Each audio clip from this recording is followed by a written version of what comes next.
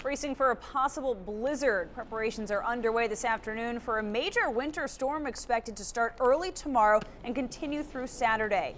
We could get as much as 1.5 feet of snow in some areas of Connecticut. Communities across southwestern Connecticut are preparing for this storm. News 12 Connecticut's Aaron Mesmer is in Reading, where they expect to get covered in snow. Stamford police say they've arrested one of the men they believe is responsible for trying to rob a liquor store and then opening fire. This is surveillance video from the Hope Street bottle shop from New Year's Eve.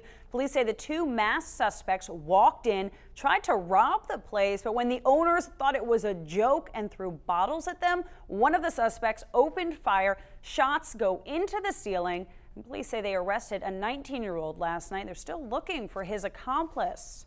We're going to take a check of your hyper-local forecast with Samantha Augeri in the Weather Center. Snow. And just in time for Valentine's Day. Exactly. They have a lot to celebrate this year. Love is in the air. Thanks so much, Renee.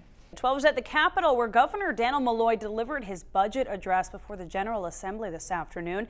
In his speech, the governor unveiled his new 2-year, $40 billion budget. He says it does not include new taxes. He says the budget cuts nearly $2 billion in current services, but puts more money into education, especially in struggling districts. Malloy says the state needs to live within its means. People are heeding the warnings that are out there from the governor and other officials as well. You just heard from the mayor there that non-essential employees were let go so that they can get home and not have to deal with this snow, because as we're reporting, this storm is still the brunt of it, is still headed our way. Yes. Well, I know he has that hood up because that wind is whipping. That's pretty much what everyone has looked like when they've come in to work today. Right now, we're going to take a quick break, but we'll be right back with your continuing coverage.